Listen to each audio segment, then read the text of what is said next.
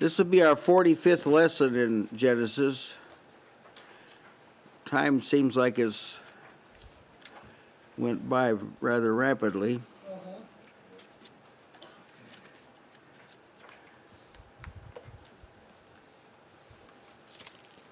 They're going to be in the 27th chapter, and we'll conclude this chapter, I believe, tonight. Very controversial part of the book of Genesis. I'm taking my time going through this because I want to develop a perspective. I want you to see what's happening here. It's kind of a study in theology, the knowledge of God. And my own understanding is being shaped by this, so I can't go any further than I've seen, of course. I'm going to begin in verse 30 through 46.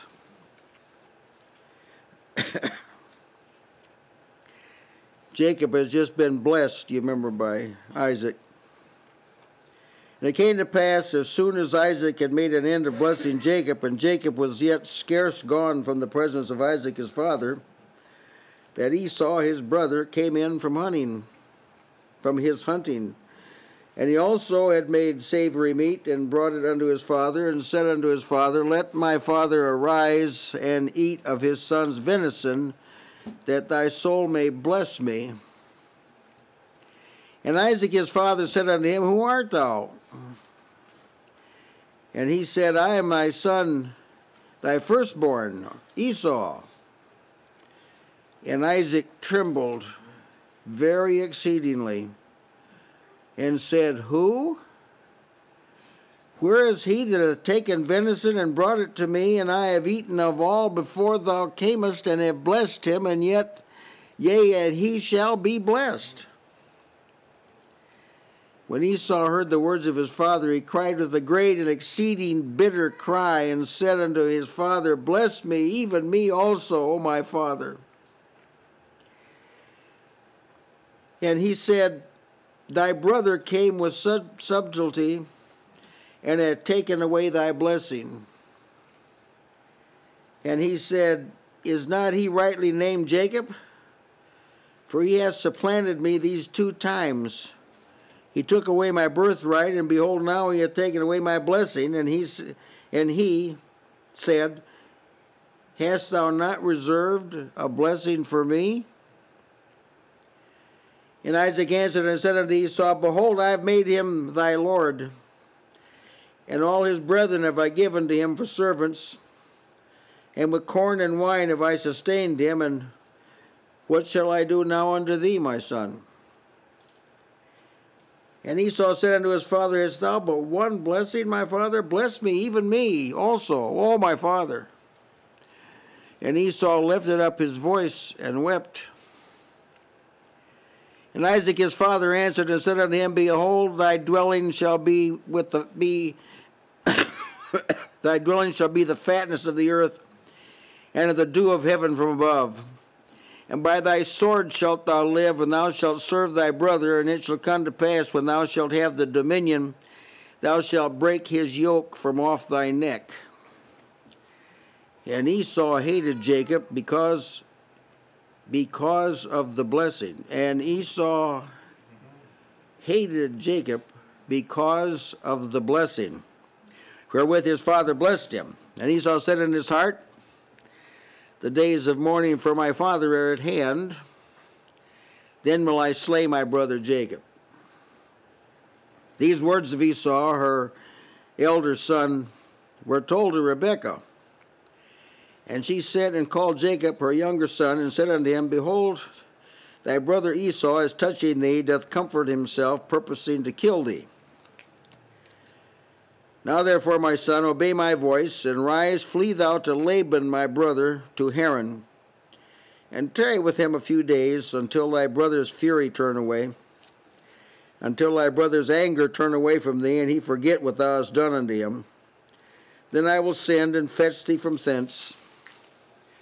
Why would I be deprived also of you both in one day? And Rebekah said unto Isaac, I am weary of my life because of the daughters of Heth. If Jacob take a wife of the daughters of Heth, such as these which are the daughters of the land, what good shall my life do me?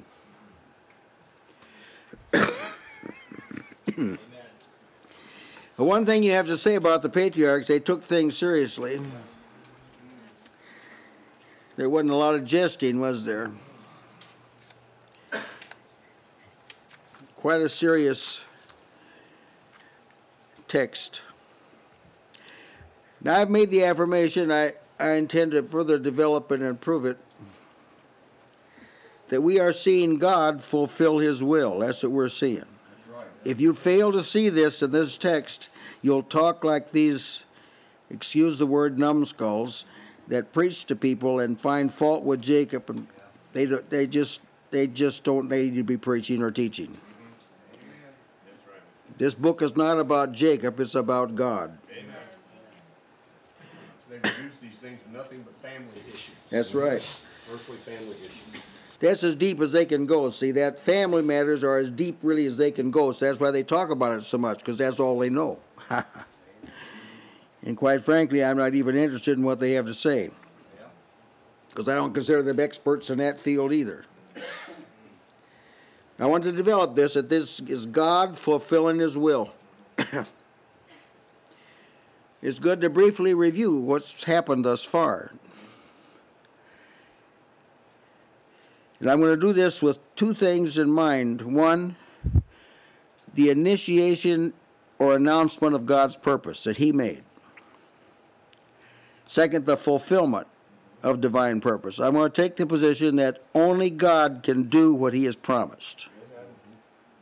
That's what I'm going to develop here.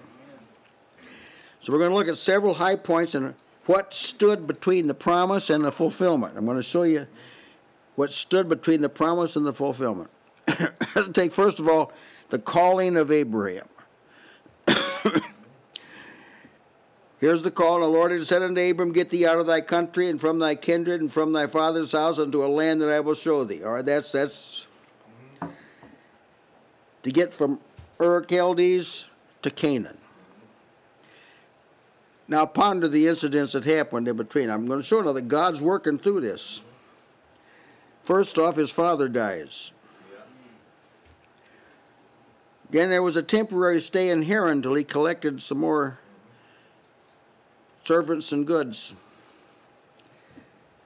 Then when he arrived in Canaan, the Canaanite was in the land.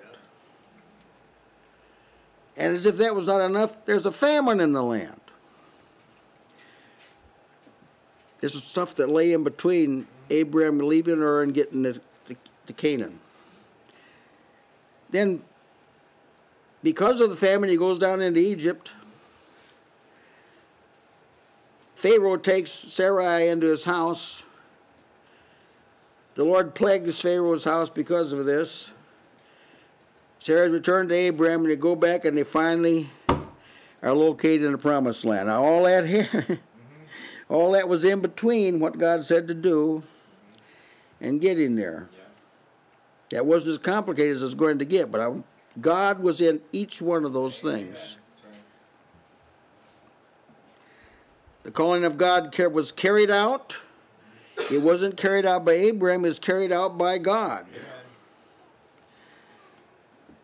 And surviving Satan's attempts to thwart it was because of God, not because of some shrewdness by Abram. All right, that's Abram's call. Now let's consider the Promised Land. The Lord appeared unto Abram and said, unto thy seed will I give this land.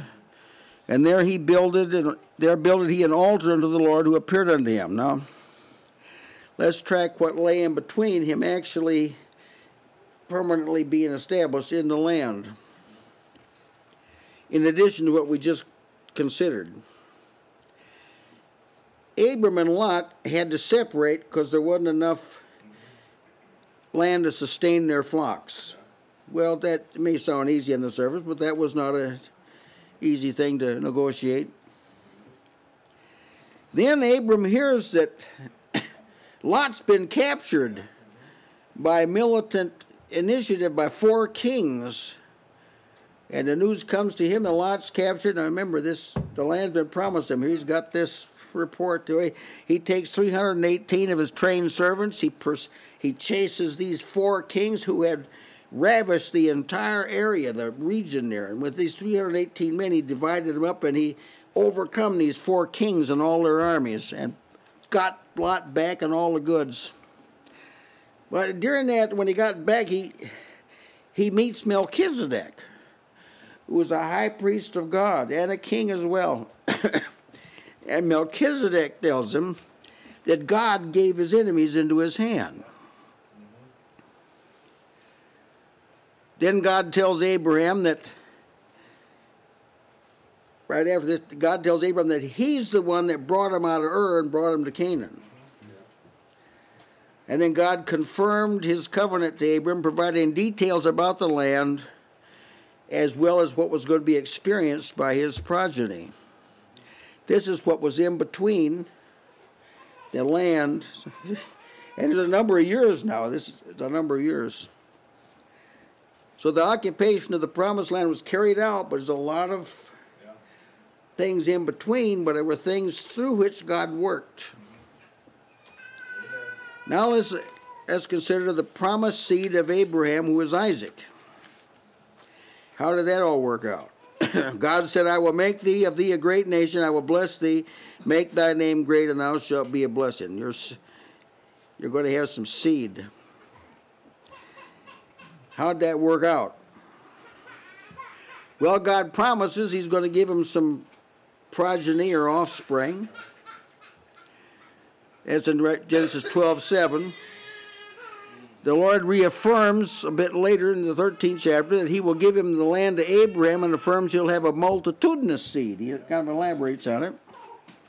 Then some time passes, and God appears to Abram, telling him he is his shield and exceeding great reward, and informing him that the patriarch would himself beget the child of what was the heir. He then, some time passed, he then affirms that Abraham's seed would be as numerous as the stars of the heaven. And Abram believed God, and it was counted to him for righteousness.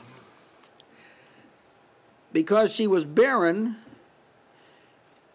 and nothing more had been revealed about her bearing any children, Sarah offers to give Abram her handmaid, and that the handmaid would bear children to her. And so she gave Abram Hagar to wife. As it worked out, fearing Sarah, because Hagar got kind of arrogant, Hagar flees the house prior to the birth of Ishmael. Angel of God. This all happened in between. And an angel meets Hagar there, tells her she's with child and what to name the child, and outlined to her what kind of man he is going to be and where he dwelt. Now, when Abraham's 80 years old, Ishmael is born. God appears to Abram, changing his name to Abraham and telling him he's going to have a lot of offspring. And then he gave him the covenant of circumcision, which he carried out, circumcising all the male members of his household, Ishmael and himself. Then for the first time, he tells him that Sarah's going to have the child, the promised child. He promises to bless Ishmael, but the covenant he makes clear would be with Isaac. Abraham implements the covenant of circumcision. Then some time passes, and God appears to Abraham again in the form of 3 men, and tells him that about this time the next year he would visit Sarah, and Sarah would have a child. And then he divulged that he was going to destroy Sodom and Gomorrah, where Lot was. And Abram asked God if he'd destroy the righteous with the unrighteous, and he reasoned with him quite a lengthy period of interplay. Abram then he encounters Abimelech, who tries to take Sarah into his house. You remember when God appeared to Abimelech in a dream, said, "You're a dead man." Then in the 21st chapter, Isaac is born. After he was weaned, Ishmael and Hagar are cast out of the house. All right, now that's what was involved in having Isaac. You don't want to miss this, see? Now let's take the selection of Isaac's seed, who is Jacob. The Lord said unto Rebekah, "Two nations are in thy womb, and two manner of people shall be separated from thy bowels. The one people shall be stronger than the other people, and the elders shall serve the younger." Now let's consider what led up to this, all of this. First, an appropriate wife had to be chosen for Isaac. You remember he sent the servant out to find an appropriate wife. Delivered instructions on how to find her. The servant takes a caravan of 10 camels. He arrives at a well and he asks God to give him a sign when the right woman that he had chosen come along. Before he finished praying, here turns Rebekah up, and she asks what he asked God to, the sign he asked God to give him. She asked that. She assures him there's room enough in their house for the food for the camels and him and the servants. Rebekah's brother and father finally agreed that if Rebekah consents, they'll let her go back to be Isaac's wife. And she does when she's found to be barren when she gets back. So Jacob entreats God for her. Her womb is open, she conceives, and an uninterpretable experience happened that she didn't know what was happening. Some abnormality in her womb, so she asked God, and he said, that's when he said, "Two nations are in your womb." When they were finally born, the scripture tells us that Rebekah loved Jacob, but Isaac loved Esau. Then we had this incident where Esau was hungry, and he was very willing to sell his birthright, to give his birthright in exchange for a bowl of lentil stew. And he does. Now, believing that Isaac was close to his death, which he really wasn't, lived about 40 years longer. He really wasn't. Isaac decides to have Esau bring in some savory meat, like he got it from hunting, and then after he ate, when he's in a good frame of mind and everything, he'd bless Esau. Rebekah overhears, she hears what he said, developed this scheme where Esau's clothes were put on Jacob. He was to get 2 kids of the goats, and she fixed a meal that would taste just like the venison that Isaac liked. She put some goat's hair, which is long and silky, on his back of his hands and his neck. And Jacob, acting in accord with what she said, deceived his father, and he blessed him. Now, I'm saying that this was God fulfilling his purpose. Now, I'm going to tell you why I'm saying this, too. Because nowhere in Scripture does God ever say he's going to do something and leave it up to men to do it. So if men did something, God had to move them to do it, or it wouldn't have been done. It isn't that the man does something and God manipulates it and makes it work. That isn't how God works. Amen. Now here's some things God has said that bring me to this unavoidable conclusion. Remember, our point I'm making is God was in all of this. That's why there are no editorial comments by the Holy Spirit. It's why Rebekah wasn't rebuked or criticized, or neither was Jacob. See, it's just why. Only Esau, he was criticized. Here's some sayings of God. It establishes what God purposes, God fulfills. This is a fundamental point of Scripture. I have spoken it, I will also bring it to pass. I have purposed it, I will also do it. Right? That's God talking. God is not a man that he should lie, neither the son of man he should repent. Hath he said, and shall he not do it? Or hath he spoken, and shall he not make it good? See, this is the point. Again in Job 23:13, but he is of one mind, and who can turn him? And what his soul desireth, even that he doeth. There it is again. Isaiah 14:24, the Lord of hosts hath sworn, saying, surely as I have thought, so shall it come to pass. As I have purposed, so shall it stand. Isaiah 14:27, for the Lord of hosts hath purposed, and who shall disannul it? His hand is stretched out, and who shall turn it back? See, what he purposed, he does. Amen. What God determines, he does. Amen. That's the point. Isaiah 38:15, what shall I say? He hath both spoken unto me, and himself hath done it. Jeremiah 50:45, hear the counsel of the Lord that he has spoken against Babylon, and his purposes that he hath purposed against the land of the Chaldeans. Surely the least of the flock shall draw them out. Surely he shall make their habitation desolate with them. God did it.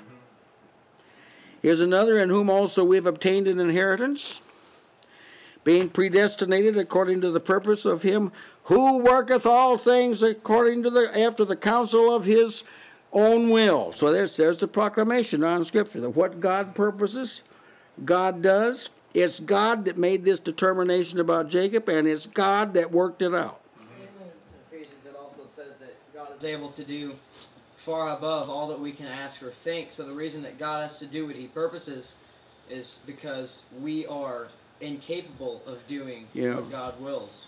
Well, and even in and of ourselves, even if we were capable, this would rob him of his glory. See, God works to get glory.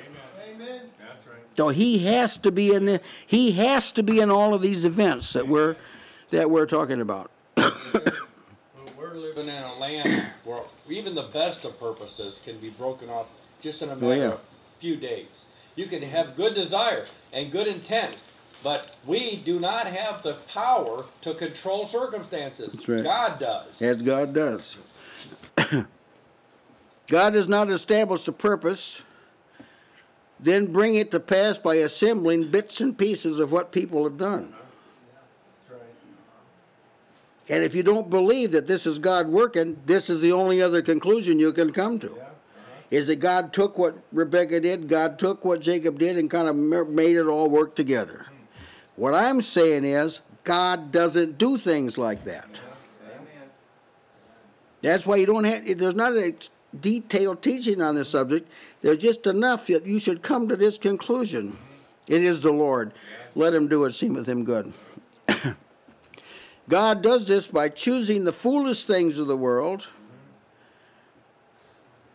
You know, like a mother saying, put some hair on your back or your hands and on the back of your neck, and get 2 kids of the goats, and I'll fix it to taste like hunted game. See, that's foolish to the eyes of the world, but this is what God used. Note carefully, God does not choose to use the foolish and weak things men do. That's what the text, not what the text says. He hath chosen the weak things of the world to confound the things that are mighty. What he does is viewed as foolish. He doesn't take what is foolish that men do and then make it turn out. What he does looks foolish. This whole episode here has caused a lot of theologians to stumble and like a drunk man. They walk through the Scripture like a drunk man. They can't keep their bearings. They can't imagine this, so they criticize Abraham. They criticize Jacob, and they criticize Rebekah. And they don't see that this is God. See, it's foolish to them because they don't know God. You can see that, can't you? Amen. On matters that have confused those who don't know the Lord or have the mind of Christ, the question before us is not whether what Rebekah and Jacob did was right or wrong. The question is, did it fulfill God's purpose or not? If it did, God did it. Yeah, that's right. You know what? There's no other answer to that question. So why do we speak about these things so extensively? Why do I keep going over this? Because of the pervasive ignorance that exists in the church. We have a professed church on our hands that is not acquainted with God. Now that's the bottom line. The seriousness of this is that God has said in the new covenant, they'll all know me. And we got a situation where hardly anybody knows him. Yeah, that's right. Now God's not going to bend his covenant to accommodate these kind of people. Right. We're not trying to condemn people. We're just saying, well, you better know God or you're not in. And the other alternative is God lied, or he's leaving it up to men to make the thing all work out. And we don't accept that at all. Any doctrine of God or view of things that's contained in Scripture that requires us to contradict any syllable of Scripture can't possibly be right. Talking about something said about God. When we're admonished, test the spirits to see whether they are of God. All right? We've got people that have tested Rebekah, and they've tested Jacob, and they've concluded they were liars. That's right. And they were deceitful. Even they're ignorant enough to tell us what their conclusion is. People whose names are written in the Lamb's Book of Life, and are in the Hall of Faith in Hebrews 11th chapter. So they've passed their judgment. But see, they don't know God. So they can't come up with the right conclusion. We do have some things that are set in stone that we can test people by. One is the person who denies that Jesus is the Christ. That's the sole person to whom you're saved. That person is not of God. Doesn't make a difference how sincere they are, how long they've been to church, what office they hold. If they don't believe Jesus is the only one, he's the one on whom the hopes of the world hang, they're just out. Period. That's it. 1 John 2:23 says, whoever denies the Son, the same hath not the Father. So if they concoct something, say, well, he's really not a son. That's just accommodating language. But he is the Son. Whoever does not do righteousness, here's one of the tests John gives. Yeah. In this, the children of God are manifest, and the children of the devil. Whoever does not righteousness is not of God. Yeah. Amen. Amen. Neither he that loveth not his brother. So we don't have to guess about this. Someone says, well, they're a Christian, but they just have this trouble getting drunk all the time. This is a bunch of malarkey. People, don't listen to people like this. I love God with all my heart, but I have this little unrighteous thing that I get caught up in all the time. You do it. He that doeth not righteousness is not of God, period. And every spirit that does not confess that Jesus has come in the flesh is not of God. So a person who doesn't believe Jesus was a real man, not of God. Those are some things that tests that are cast in stone. You don't call for a lot of judgment. That's just straightforward. But there are some other things that are rather difficult to determine, like if someone preaches another Jesus. Oh, that's a little more difficult to discern. You have to have a little more grasp of the Scripture. Another Jesus or another spirit or another gospel. There are also those who represent assessments of the saints of old. Teach people to think about in a demeaning way about David. Like Charles Swindoll, modern day airhead. He is. He said, he preached a series of sermons that I heard called David the Murderer and Adulterer. That's what he preached. Now, he knew the Bible said he's a man after God's own heart. He knew it said that. But see, he used his judgment to trump God's judgment. Amen. Yeah. These people they're false. See, these aren't real people. These are not real people of God. The modern church says they are. They accept them. They buy their books. They make them wealthy. But these people that talk this way, they're not of God. Amen. They don't have God's mind. Try the spirits. So when someone gives you their assessment of Abraham or Jacob or David, and it differs from what God said, just scratch them off the accepted list. Don't listen to them anymore. Now the earth is being managed by the Lord. It is true that Satan is the god of this world, but he only has power over his subjects. He doesn't have any power over God's children, because God supersedes Satan. And he superintends everything that Satan does. Satan operates within the circumference of God's will. He can't get outside that at all.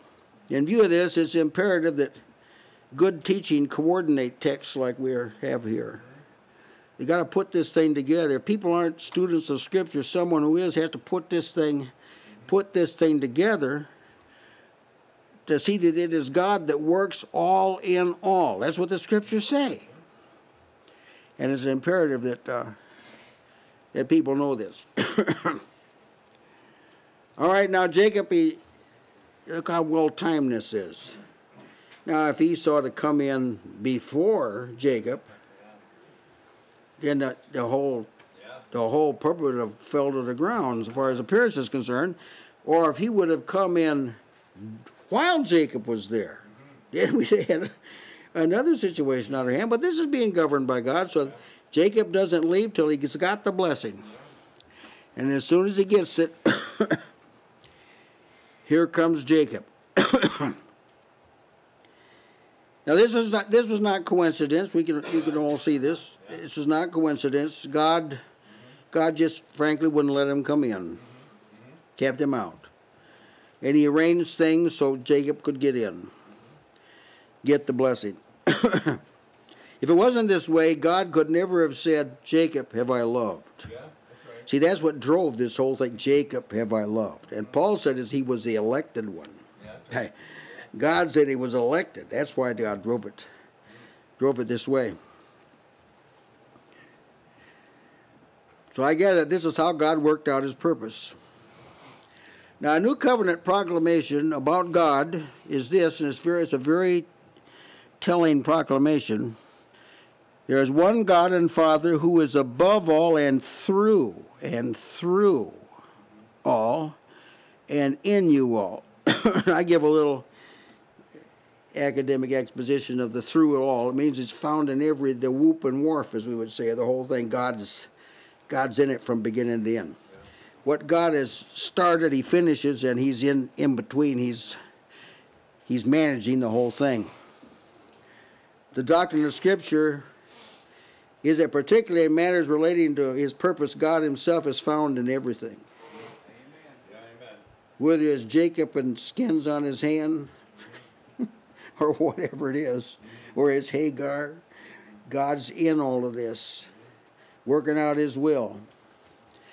See, because there's nations of people that are going to rise out of this whole series of events that are going to line themselves against Israel, and eventually God's going to open their eyes.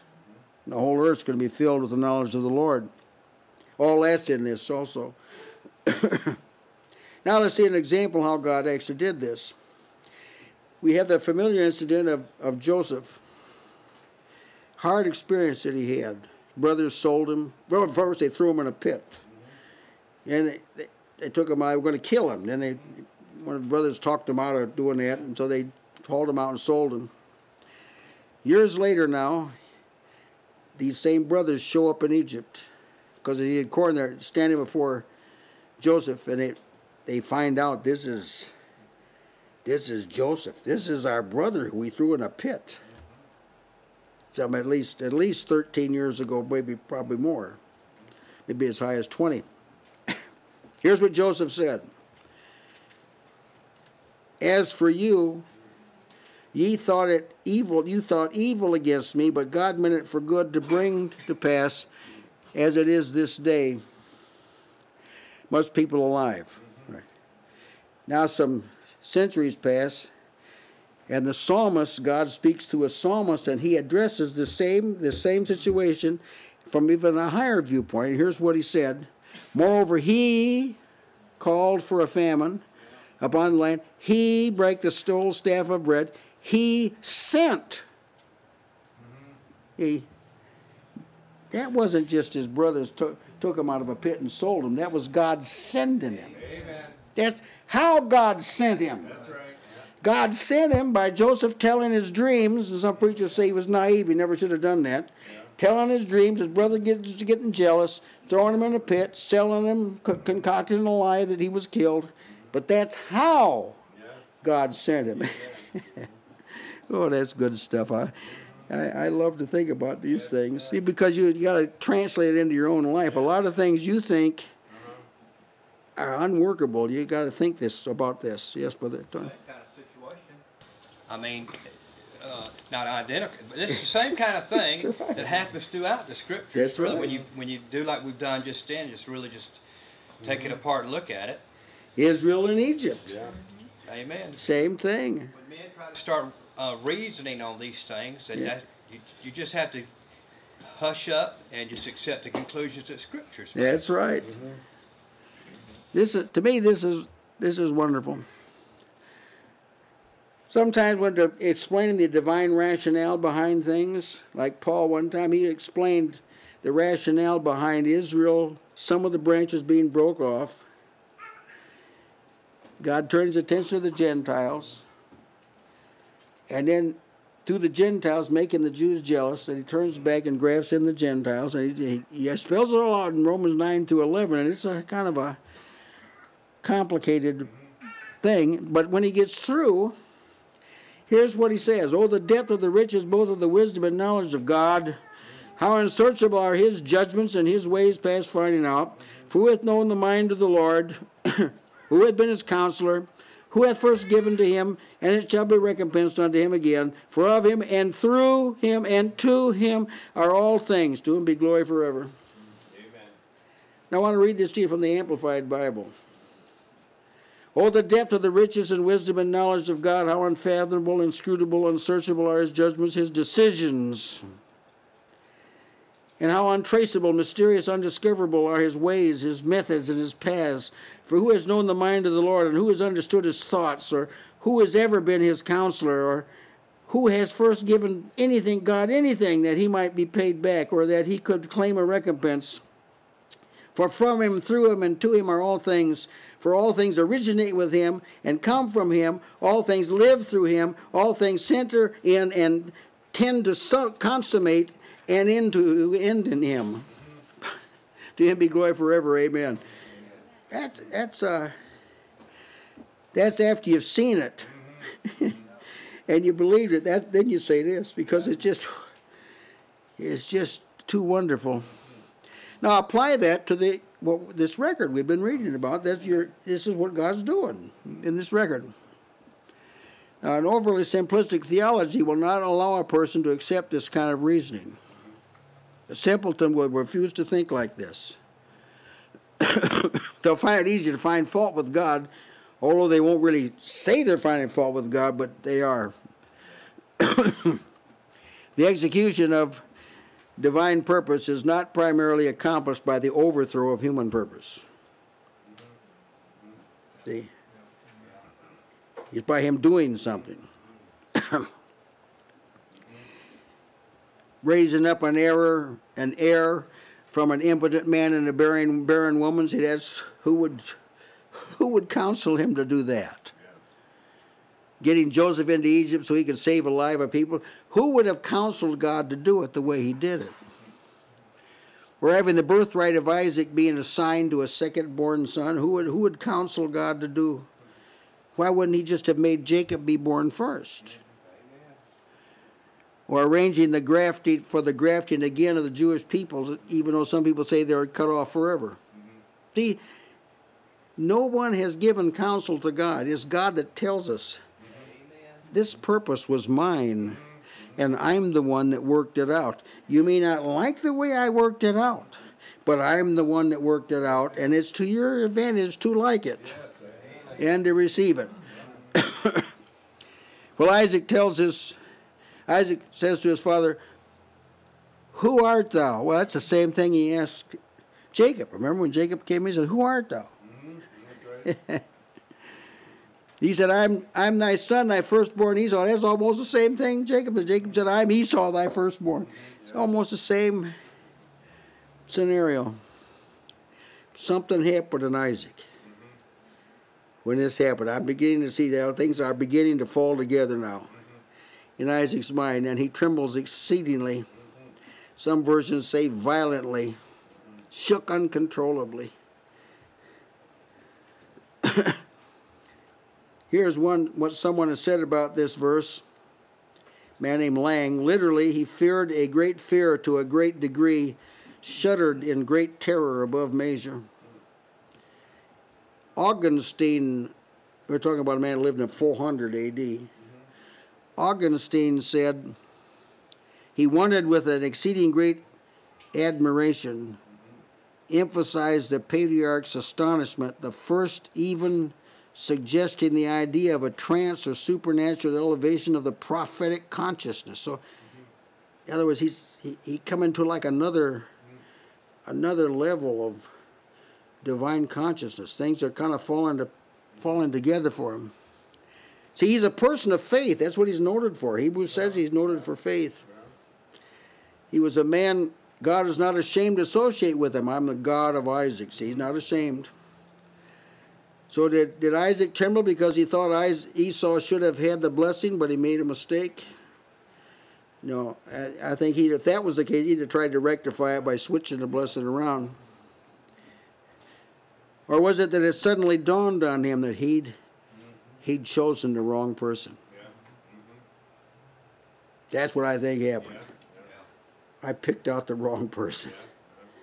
See, the scriptures don't tell us that Rebecca ever told him about this, what God told her. Whether she did or not, I don't know. But the scriptures don't say that she did. So it seems to me that it suddenly dawned on him that the blessing really did not belong to Esau at all. But he thought it did. Shuddered with a great terror. But see, God protected the circumstance. So there was not any unnecessary confusion. See?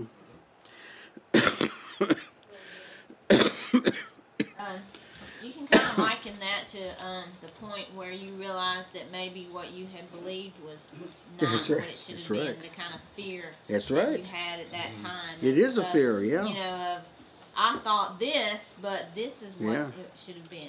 That's right. See, people of faith, the thought that they have proceeded wrongfully is a shaking type thing. It's a fearful thing. To think I was wrong. In view of God's will, I would think I was wrong. Now we have a new generation of believers. I'm not sure that they are believers, but we have a new generation of believers in our day that are totally lacking in the fear of God. They actually think God doesn't care what they look like. Even though the very first issue God had with man was what he looked like and what the clothes he wore. That was the first. It's the first issue God had with men, was their clothes. Do they think that the fact that styles have changed, do they think God's changed? They were immodest clothes, either what we call loincloths. They were immodest. Do they think God suddenly has changed, so now he doesn't think anything about it? Well, they don't know God very well. The fear of God is addressed repeatedly in Scripture. This new breed of disciple that doesn't fear God, they love simplicity. What the simpler it is, the more they like it. They lack wholeheartedness. They get too much up and down. They're in and out, inconsistent. They're too close to the world. And they're satisfied with just a little bit of scriptural knowledge. They're satisfied with it. This kind of disciple is multiplying. This is multiplying and growing. This generation is characterized by presumption and has erroneous views of God and has allowed the world to shape their thoughts. Now to go on record, I'm offended by this generation. I am. Try and be as patient, as kind as we can. We're not to be unkind, impatient, but I don't like this generation. They offend me. They've got to be talked to straightforward. No pussyfooting. Nobody else does. The church is the only people that dumb things down. Everybody else lets it be known what they expect. So yes, I'm offended by this generation. There is a sense, I understand, in which we do not fear. We serve God without fear. God's not given us a spirit of fear, I understand. But that's a fear that draws back. We don't have that kind of fear. And Isaac says, I blessed him, and he shall be blessed. I mean, he shall be blessed. At this point, he's not sure, apparently, who he's blessed, but he knows whoever it was, he got the blessing. Now he knows it wasn't Esau. He does know that it wasn't Esau. I have an idea that Isaac, who was grieved by who he married and all this, kind of things begin to kind of fit together for Isaac at this point. Well, Esau hears this, and he cries out with a great and exceeding bitter cry. Now, you have to be in the Eastern world to hear this kind of thing. We live in a silent country where people don't know how to talk or shout, or unless they're at a rock concert or something, they don't use their voices. But see, this isn't the way the rest of the world is. Loud, bitter cries, bless me, even me, oh my father, oh, just... He didn't think anything about selling his birthright, didn't think a thing in the world about it, but now all of a sudden, blessing is very important. He didn't think of asking his father who he ought to marry. He didn't ask for a blessing there, did he? Now, however, he has a keen interest in what his father says, all of a sudden. Now that he himself is... The estimated ages, the generally accepted ages that Jacob and Esau were 77 at this time, and Isaac was 137. So that's a long time to be ignorant in your way of God. But he was. Exceeding bitter cry. Now when Esau was made aware that why his wives were a source of grief to Isaac and Rebekah, he didn't cry then at all. See, scriptures tell us about Esau that he was a profane. Hebrews 12:17. He was a profane or godless person or irreligious. Amplified Bible says godless and sacrilegious. So he was not even like a religious man. Cain did offer some sacrifice, but there's no evidence that Esau did. So he's a profane man. The scripture spells that out for us. Oh, my father, bless me too. Some verses say, bless me too. You just give a blessing to me. Don't let me leave. I've been planning on this. I went out and hunted and got this special venison for you. Now, we don't have to stab in the dark about this text. The Holy Spirit brings this very incident up in Hebrews 11, 15 through 17. He says, don't be like Esau now. Now, you're a believer. Don't be like Esau.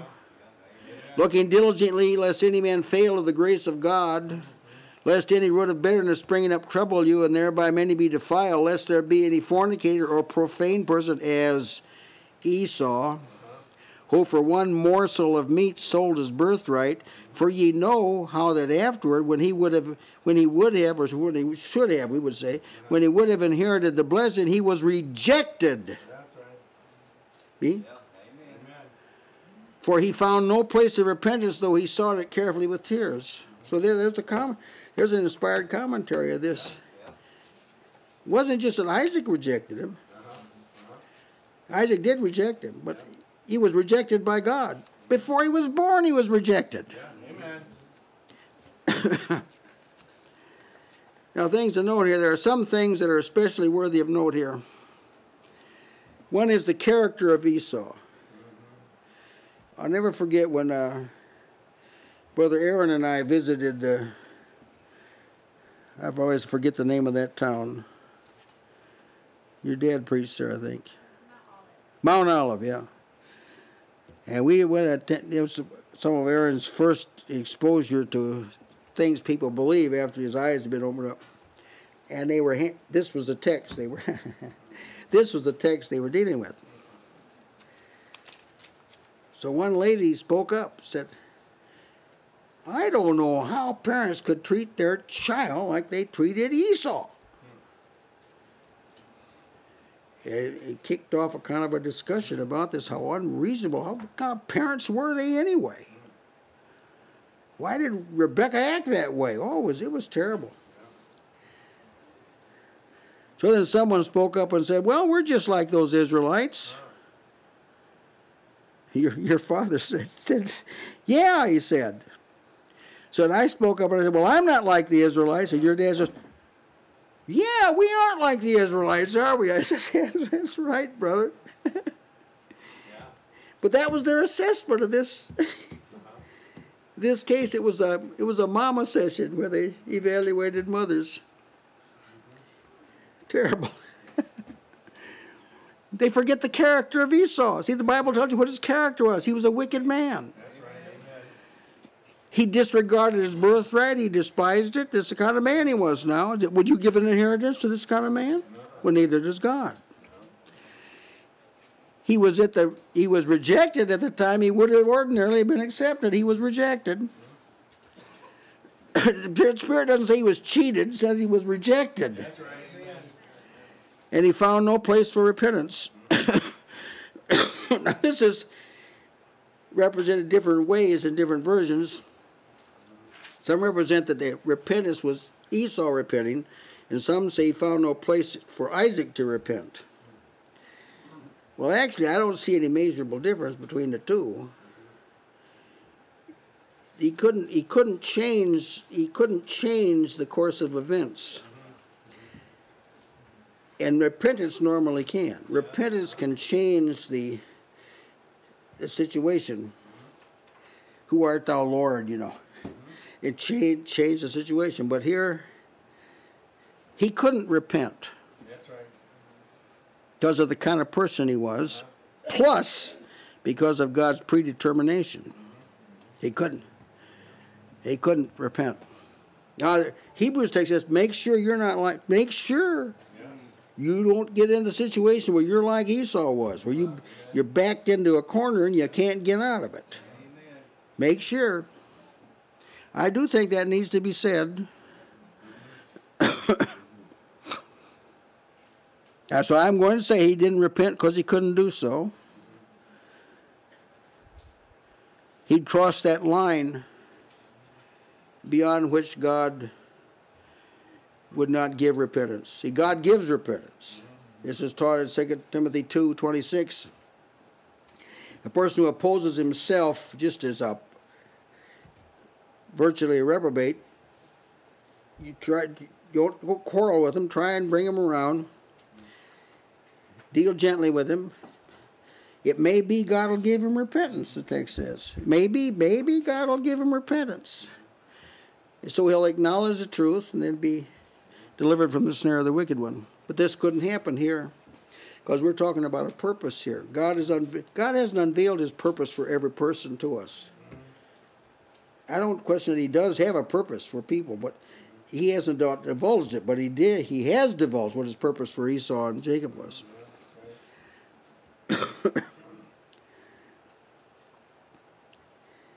Then he goes on, he elaborates. He gives his assessment, and it's interesting. Those that criticize Jacob take the same assessment Esau. They're Esauites. He said, Isaac says, thy brother came with subtlety and had taken away the blessing. Well, actually, the blessing never did belong to Esau. From day one, never did belong to Esau. But now he knows it's Jacob, thy brother. See, before he said, who who was this that came in here? Now it's, he put it together. Now that was Jacob. Your brother came in at the behest of his mother. And he did employ deceit. Yes. So it's not my intention to justify employing deceit, but this is the methodology that God used to carry out his plan. If you think it out, I don't know how else he could have carried it out without just imposing it. That's not always God's manner either. So God had announced his purpose before the birth, and this is how he carried it out. Now there are some times that God has used deceit to do his will. So it's good to, some people don't know these things are in the Bible, so that's why I'm going to take a couple of the cases. Let's take David versus David. On one occasion, David had fled from Saul, King Saul, and he went to Achish, the king of Gath, the Philistine. And while he is there, the servants of this king told him, yeah, the women are singing over there. They're saying, Saul had killed his thousands and David his 10,000. The 10,000s were Philistines. They were their people. And they're saying, yeah, they're bragging. This man that we got over here, he's been wiping out our armies. And the women down in Israel are singing about it. And David knew that this word got to him, so David was afraid. I mean, people weren't kind in those days. He was afraid of the king of Gath, and he changed his behavior before them and feigned himself mad in their hands. You act like a crazy man. And he scrabbled on the doors of the gate and let his spittle run fall down upon his beard. He just acted like a crazy person. Now, that was deceit. If you want to look at it from a flesh, that was... But he's not criticized for doing this. And David escaped and went to his father's house and continued on in his work for the Lord. Let's take another case. Rahab. After Israel wandered in the wilderness for 40 years and all the unbelievers had died off, all the unbelievers that didn't believe the report that they could take the Canaan, Joshua sent out a couple of men, and they lodged with Rahab the harlot. They were sent to spy out the land. He lodged with Rahab the harlot. And the king of Jericho heard about that they were there. And he said to Rahab, bring forth the men that are come to thee, which are entered into thine house, for they be come to search out all the country. So after hiding the spies, Rahab says, the woman took the two men, hid them, and said thus, there came men unto me, but I wist not whence they were, or where they came from. And it came to pass about the time of the shutting of the gate, when it was dark, that the men went out. Whither the men went, I wot not. Pursue after them quickly, for ye shall overtake them. They were still in the house. So if you want to be judged according to the flesh, that was deceitful. But it's just how God saw it, because he spared her and her whole family just because she did that. That's right, yeah. Because she did that, she was spared when they conquered Jericho. And further than that, she was in the lineage of the Lord. Pardon? Further than that, she was in the lineage. That's right, amen. Now let's take the case of Jael. During the days of Deborah, the judge, Sisera's army was soundly defeated by her military man, Barak. During the defeat, Sisera jumped out of the chariot and fled and ran into the tent of this woman, Jael. And Jael meets him. She was a wife of Eber the Kenite. Jael went out to meet Sisera and said, turn in, my lord, turn in to me. Fear not. You'll be safe. When he turned into her in the tent, she covered him with a mantle, also giving him some milk to drink. And after assuring him everything's going to be all right, he falls asleep. And Jael took a nail of the tent and took a hammer in her hand and went softly unto him and smote the nail into his temples and fastened it under the ground, for he was fast asleep, so he died. That's after telling him he's going to be safe. Well, see if you judge according to the flesh, see? See, well, that's deceitful. Well, she Go to sleep. part, yeah, Safe to go to sleep. had a long rest. Oh, I just have one more. Ehud. Ehud was a judge, of whom it was said, but when the children of Israel cried unto the Lord raised them up a deliverer, Ehud the son of Gera the Benjamite, a man left-handed. And by him the children of Israel sent a present to Eglon, the king of Moab. Now before going into the king, it says that Ehud made him a dagger which had 2 sides, sharp on 2 sides, of a cubit in length. That'd be a 10 to 11 inches long. After presenting the present to Ehud, sending the others away to Eglon, Ehud went to the king and said, I have a message from God unto thee. And he rose out of his seat, and Ehud put forth his left hand and took the dagger from his right hand and thrust it into his belly. And the haft also went in after the blade. The knife disappeared in his belly. And fat closed upon the blade so that it could not draw the dagger out of his belly, and dirt came out. Yeah, it was deceitful, wasn't it? I got a word from God. Oh, boys. Huh? I think that was a word from God. Yeah. See, what I'm pointing out here is during these primitive times, these are spiritually primitive times. This isn't how God works today, so far as we know. But these are spiritually primitive times when little had been revealed, and these are some of the instances that tell you how God worked. So nobody should stumble at this incident with Jacob and Esau. Amen.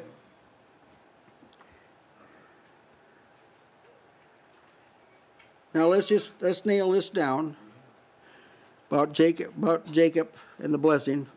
God announced the supremacy of Jacob before he and Esau were born. From the beginning, God loved Jacob, hated Esau. Paul makes clear that this did not take into account anything they did. That's right. Romans 9 brings this whole incident up. God did it in order that his purpose according to election That's right. might stand. In all of this, God did not act unrighteously, because the next question Paul asks, is there unrighteousness with God because he did this? No. This is traced back to God, what God wanted to do. I'll have mercy on whom I will have mercy, and whom I will I harden. So he had mercy on Jacob, and he hardened Esau, and he did it because he wanted to, and that should be good enough for you right there. And the fulfillment of God's purpose, therefore, is not of him that willeth, or of him that runneth, but of God that shows mercy.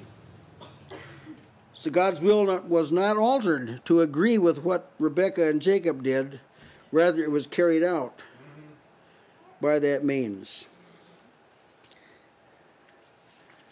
I spent a little time on that, but I think it's important. And periodically I'm going to go over this again to establish that this is how God works.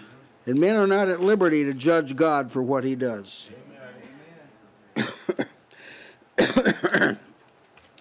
Now Esau responds to this news that your brother came in and he left with the blessing. He said, is not he rightly named Jacob?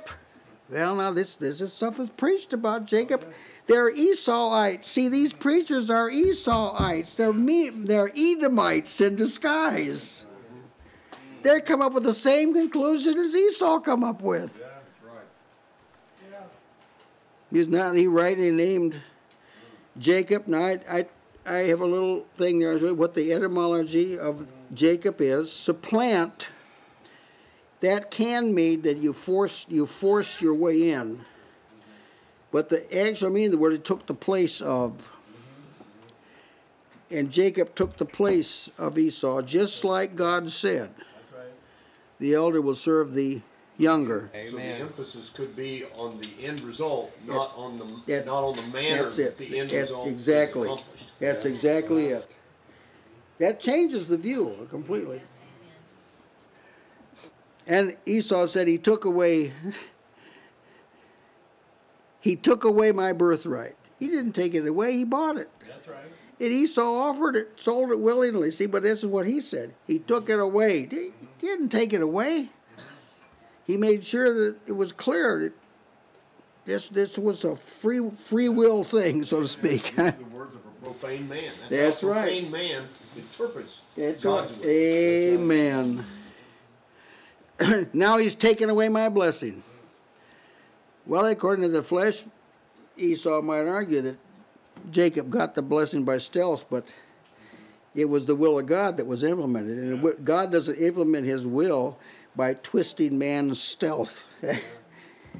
He works through certain means, like Ehud taking out Eglon. Then again, now he has a sudden interest in blessing. He didn't have it. Now for the first 70 years of his life, he didn't have this interest. Now all of a sudden he's got it. He said, "Hast thou not reserved a blessing for me? I mean, isn't there something that I could have?" Now there's some valuable lessons to be learned from this. One is it's not easy to recover from despising sacred things. Now you probably know some people that once apparently were attracted to the things of God, but now they despise them. Well, it's going to be very difficult to recover from that. That's why the scripture says, "Despise not prophesying." Why? Because it'll be hard. Once you have a bad attitude toward things God gives, it's very difficult. Israel can tell you now, it's very difficult to recover from that. Despise not the chastening of the Lord. Don't be murmuring when the Lord clamps down on you and chastens you. Don't be murmuring about that. Whoso despiseth the word shall be destroyed. So don't let the word of God just become like common. You can put it to the side whenever you want. Or he that refuseth instruction despiseth his own soul. What I'm saying is that despising, looking down on, not counting valuable, is difficult to recover because you have to do a lot of things to get in that state. He that keepeth the commandments keepeth his own soul. He that despiseth God's ways, shall die. Despisest thou the riches of his goodness? All of us God's been pretty patient with all of us, really. And when you think about it, don't despise it. Now there are words that cannot be recalled. The blessing of Jacob is one such word. It can't be recalled. When Adam and Eve were thrust out of the garden, that couldn't be reversed. Cain was cursed, that couldn't be reversed. The flood couldn't be reversed. Saving of Noah's house, it couldn't be reversed. And a number of things like that. So God's ways are unsearchable and past finding out, but it's good to know, to be familiar with his ways, whether you're able to plumb their depths or not. That's something else, but just to acknowledge it will take a great burden off your soul, brother. Amen. Just to be satisfied they're past finding out and accept them without knowing all the details, that will bring rest to your soul. Now Isaac replies, "Behold, I have made him thy Lord." Boy, that must have stung there, huh? Yeah. "I made him thy Lord." The blessing was, "Be Lord over thy brethren." See, I've made him. And all thy brethren I've given to him. Your offspring I've given to him too. And all thy brethren have I given to him for service. All this is involved in the elder serving the younger, see. "And with corn and wine have I sustained him." So he's going to be prosperous, and I'm going to care for him. I've already blessed this. The blessing was, "Therefore God give thee the dew of heaven, and the fatness of the earth, and plenty of corn and wine." So that's just telling him, I've given him that fruitfulness.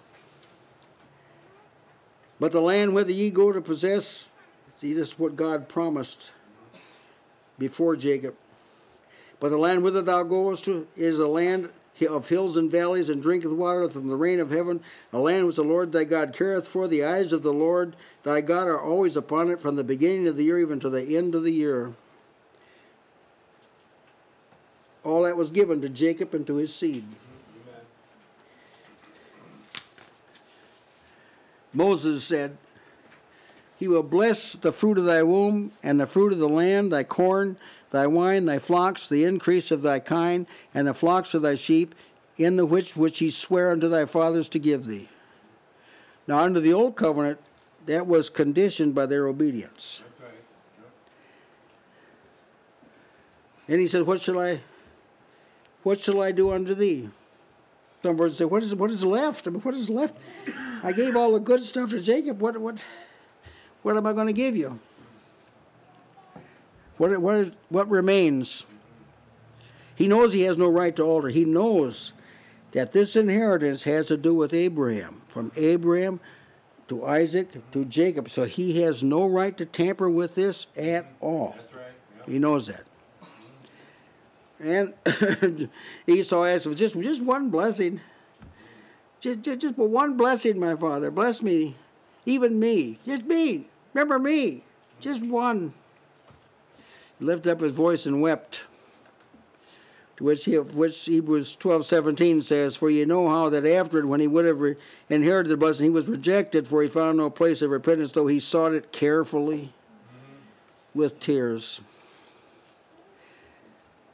But he does, Isaac consents to give him a blessing. It's a little one. It's nothing to compare with what Jacob got. It says, Thy dwelling shall be the fatness of the earth. Let's see. You know what a fan I am of these various versions. Let me share with you what they say. Other versions read, Behold, away from the fertility of the earth shall be your dwelling, and away from the dew of heaven from above. Another verse says, Here your home will be of the richness of the earth and the dew of heaven. That's the same thing as our text says. Behold, thy dwelling shall be the fatness of the earth and of the dew of heaven from above. In the fat of the earth and in the dew of heaven from above shall thy blessing be. The place, here's the God's Word Bible. The place where you live will lack the fervent fields of the earth and the dew of the sky above. See, your abode shall enjoy the fat of the earth and the dew from heaven. That's the Jewish Bible. Yours shall be no life of ease and luxury. That's the Living Bible. You will not live on good ground. You will not have much rain. That's the English Revised Version. These are Bibles, people. No dew from heaven for you, nor fertile fields for you. It's a Good News Bible. Behold, your dwelling shall be from the fat of the earth and from the dew of heaven, the heavens above. That's good. Lo, the fatness of the earth is thy dwelling, and of thy dew of heaven from above. Your blessing, dwelling, shall all come from the fruitfulness of the earth and from the dew of the heavens. Behold, Interlinear Bible reads, from the oils of the earth, he is becoming dwelling of you, from night mist of the heavens above. You see, it's split about in two. Some of the versions say, where you're going, there isn't going to be good land, and there isn't going to be rain, and the others say there is going to be. Now, there is an answer to this. Of course, you've got to go to the Bible. It is true that the land eventually was a desolate land. But now that's not how it started out. Here's Malachi gives this record. Malachi 1, 3 and 4. I hated Esau and laid his mountains and his heritage waste. See? Yeah. It wasn't waste before. I laid it waste. Whereas Edom saith, we are impoverished, but we will return and build the desolate places. See, they were used. It wasn't always that way. They shall build, but I will throw down. They shall call in the border of wickedness. Jeremiah speaks about this. Point I'm bringing out is the land that was given to Esau originally was a good land. But because of their conduct toward Israel, God made it desolate. Jeremiah said, also Edom shall be a desolation. Everyone that goeth by it shall be astonished. That it wasn't always that way. Ezekiel said, therefore thus saith the Lord God, I will also stretch out my hand upon Edom and will cut it cut off man and beast from it. I will make it desolate from Teman. Joel said, Egypt shall be a desolation, and Edom shall be a desolate wilderness. So I conclude, when it was given to Esau, it was fertile. Malachi points out because they abused Israel, God made it desolate. So the promise that he gave, the blessing, was accurate. Yeah, that's right. By thy sword shalt thou live. It was going to be a militant type people. God wasn't going to protect them, in other words. And you remember Jesus said, all they that take the sword shall perish with the sword. So it was a curse to have to live by the sword. You will serve your brother. That was fulfilled during David's reign. The Edomites became David's servants. Now here's an interesting text. It shall come to pass when thou shalt have the dominion, that thou shalt break his yoke from off thy neck. All right, that happened during the reign of Jehoshaphat, when the Edomites broke loose from the dominion. The record is found in 2 Chronicles 28:17. Oh, excuse me. 2 Kings 8:20. In his days at Jehoshaphat, Edom revolted from under the hand of Judah and made a king over themselves. So they broke. It didn't stay that way, but... So the nature of Esau's offspring was set out before him. After hearing all of this, Esau hated Jacob because of the blessing. Some versions, like the contemporary English version, which is excellent for starting fires, that Bible is. So Esau hated Jacob because of what he had done to him. Well, that's not proper. The Good News Bible says Esau hated his brother Jacob because he stole the blessing that was supposed to be his. But the text says because of the blessing. Whether Esau himself realized it or not, he was angered by the focus of God upon Jacob instead of himself. Same trouble Cain had. Remember, Abel and his offering were accepted. Cain got upset about it. That's the same thing here.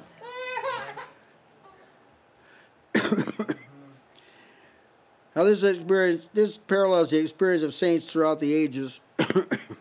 They've been hated by the world because they're not of the world. Jesus said to his disciples, if you were of the world would love his own. But because you are not of the world, but I've chosen you out of the world, therefore, because I've chosen you out of the world, because you're not like them, in other words. Therefore, the world hates you. That's why Jacob hated Esau.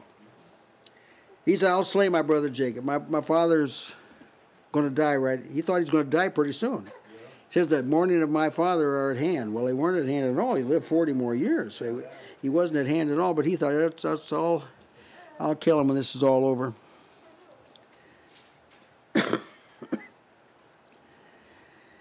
No wonder the scripture says all that live godly in Christ Jesus shall suffer persecution. Why? Because when you live godly, there's the stark contrast between those that are of God and those that are not becomes very apparent. Now here's God governing this whole situation. Remember, God's in this whole situation. Esau doesn't get up and announce this to everybody. Somebody heard it. And the words of Esau, her elder son, were told to Rebekah. God governing this situation. And so she calls in Jacob, tells him what's happened. Your brother's going to plan to kill you. So now I want you to get away from here and go to the house of my brother Laban. Well, that's where Rebekah lived, which is where Isaac got his wife from the same house. So she knew for sure. You could get you'll be safe there. She knew Esau and his progeny would serve Jacob eventually and his offspring. She just to get away for the time being, you need to get away. Flee to Laban, my brother. Now, it had apparently been a lot of years since she'd seen Laban. And the way the text reads as you proceed, is her father Bethuel, it sounds like he was still alive at the time. We know she never returned, and Isaac never did leave Canaan. And she never did go back to her home. It's been a long time since she'd been there. How long? I don't know, it's been at least 20 or more years. And tarried with him a few days. Well, it turned out to be 20 years. He stayed there 20 years in just a few days. Rachel was counting on Esau calming down, see. She must have known him to finally get over it. And when Jacob finally did confront Esau, he had gotten over it. That's right, Yeah. This is the last mention of Rebekah in the scripture. The next mention is when she's called the mother of Jacob and Esau. And then in the 49th chapter, it says she was buried in the cave of Machpelah where Abraham and Sarah were buried. So this is the last. She served the purpose God raised her up for. She didn't have any other children so far as we know. And so she served the purpose, see. Nurture Jacob up, protect him as much as you can, get him ready for the blessing. Then she said, stay there. Why should I be deprived of you both in one day? What does that mean? In what sense would he lose them both in one day? Well, she must have known what God said, whoever sheds man's blood, by man shall his blood be shed. So that if Esau did kill Jacob, someone would kill him. Or one person said, well, maybe they'd kill each other, duked it out and kill each other. But she knew that vengeance belonged to God, and Esau might kill Jacob so far as everything is concerned, but she knew he wouldn't get by with it. God would kill him. And she didn't want all this to happen in one day. It was just too much. So you get away from here for a while.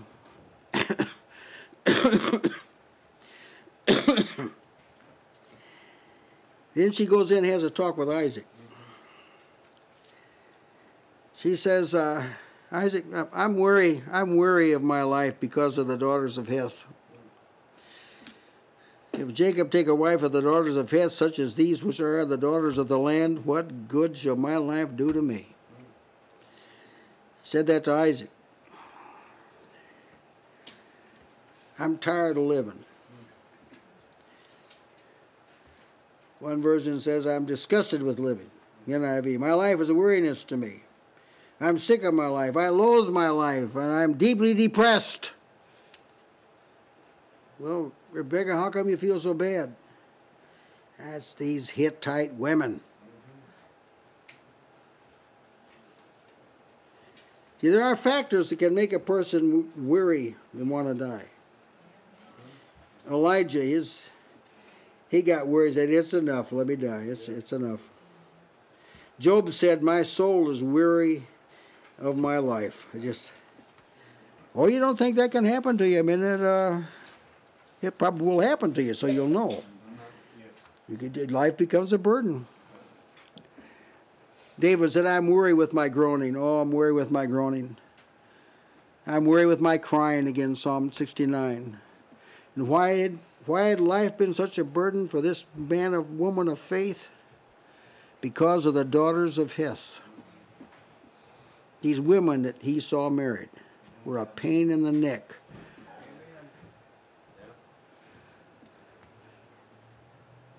Already it's been revealed that the wives he married caused Isaac and Rebekah grief, but it was extended and just got... Nobody, I imagine, would like to think about this, but sometimes your greatest grief can come from your family members. It's not. We're not talking about like hatred and venom and this kind of thing. We're talking about grief, distress. There's some people that you just wish they could move away. Well, yeah, I'm serious. That's how she felt about these Hittite women. And Esau was so ignorant, he stuck them right under their nose and stayed there. And she was very weary of it. But her mind is clear. And she says,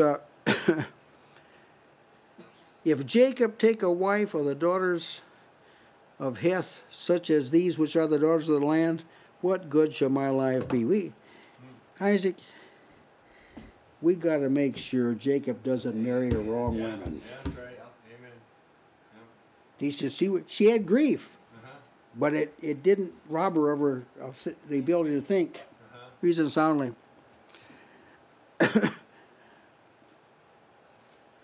You know, living in the proximity of the elect of God had no moral or spiritual impact on these women of Esau. You think maybe it'd rub off. Maybe they'd kind of catch on how you ought to live. No, it doesn't work that way. You may think that too. You may think so. Take a whirly hick into your house and think, I'll just convert him. He'll learn. Well, he may convert you too. That's right.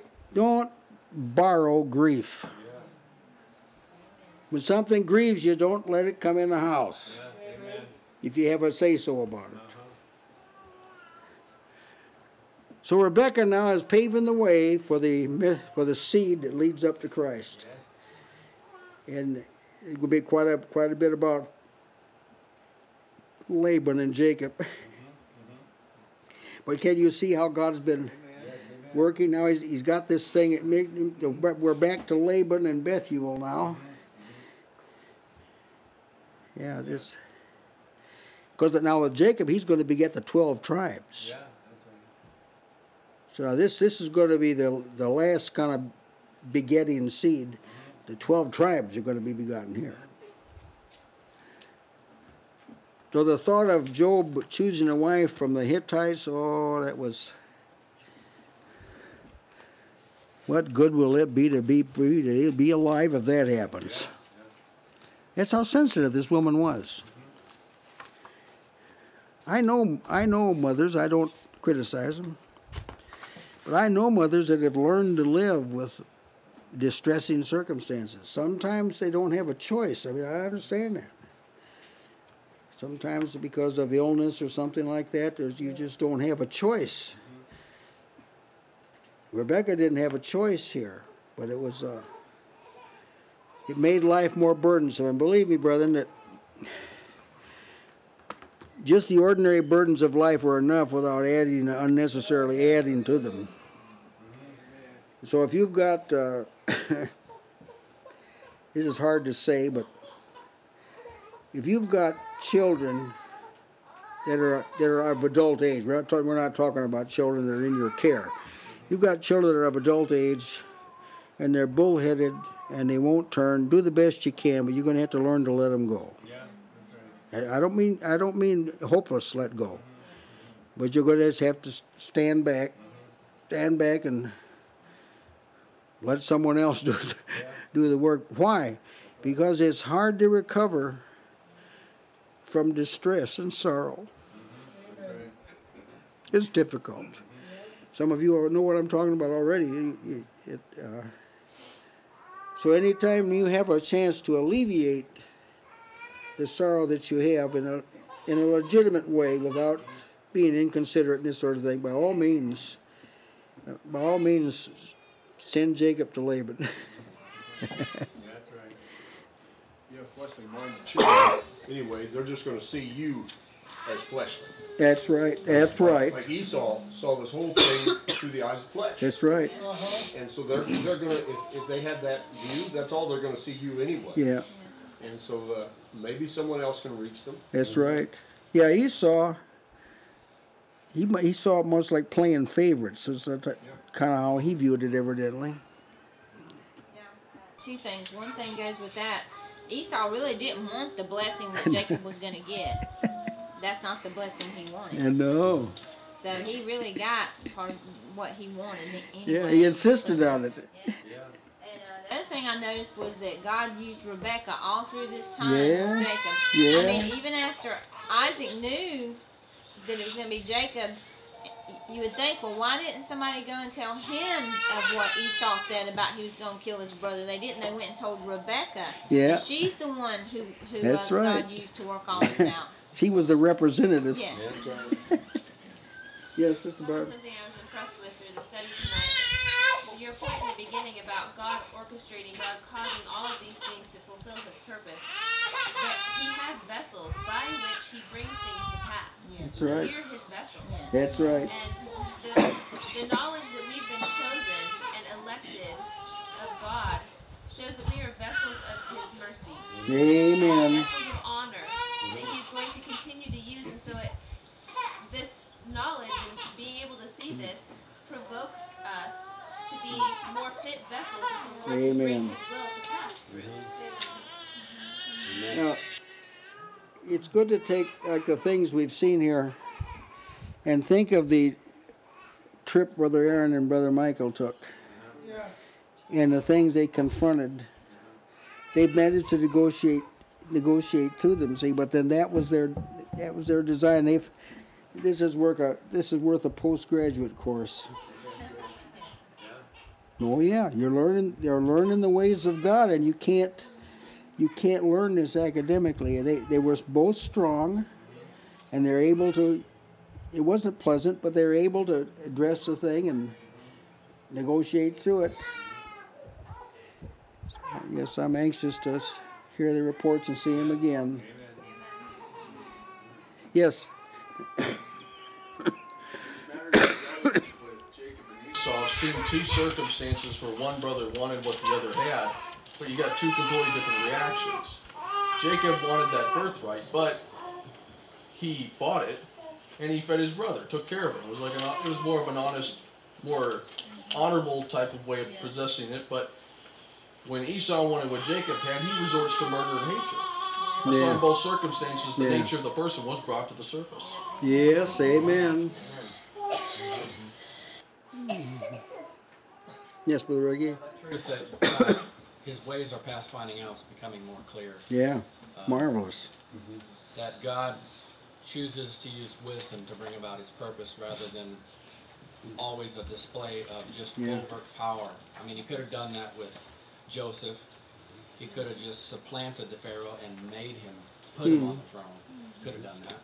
And in this situation, He could have done it like that too. But see, now when it comes to sin, He couldn't have put away sin by an overt, just forced display of power. That's right. He required wisdom, and a kind of wisdom that the world would never have seen. Mm-hmm. For God to become flesh and dwell among us and then to die on a cross, of all things, was something that a man would never have thought of. But see, then that is what brings glory to God. If God had divulged that to the Jews, they would not have crucified Christ. Yeah. God could have just killed Esau. Then Jacob would have been the first. That's right. Yeah. But he had other things that he was going to do right. in this circumstance. See, these Edomites and these offspring of Abraham's other children, this all figures in this. Brother Gibbon, just as Brother Gene said, God could have just killed him and been done with it. Or we're watching, seeing how God works. That's how men do. They always look for the easy way out. But God, He's working this is for His purpose and for His glory. Yeah. Like you were talking about at the beginning, God's going to get the glory out of this. And we can see this in today. How things sometimes, it seems like evil men are just getting away with things. But they're not. God's working That's it all right. out. And He's going to get the glory at the end of this. See, sometimes God says, this is what I'm going to do. The ship's going to break up, Yeah. but you're going to get on this island, everyone's going to arrive safely on the island. There's other times He doesn't divulge the details, but they are discoverable. I forgot to mention that Paul's nephew. See, that's how he worked out. The nephew overheard it, told Paul. Paul told the captain, saved him. Then there's other times when he doesn't tell you at all. You have to trust God that you're living under Him. See, this all presumes now you're living you're living for God, you're living for His glory, and if you don't understand what's happening, you've got to trust God that He's doing what's right, and it will. The latter end is going to be good. The Lord had told Paul, as you testified for me in Jerusalem, That's right. you shall also testify That's for me in right. Rome. But it took, 2.5 years That's right. before he stood in Rome. Then he interpreted those prophecies. Remember, they told him, bonds await thee, and some of the brethren said, well, you better not go. But see, he looked at them from the insight he had, said, oh, this is just getting me ready for what's going to happen when I get there. Yeah. Remember what Job said? Though he slay me, Yeah. yet will I trust Will I him. trust He him. didn't have any explanation about No. what was going on. Yeah. Yeah. Yeah, life become very wearisome to him and all. All right, we'll have a word of prayer. Our dear Heavenly Father, we're grateful for these great texts in which you have revealed your nature. We find them very edifying and consoling. Pray you continue to show us your ways, and we covenant to give thee praise for it and to order our path according to them. In Jesus' name, amen.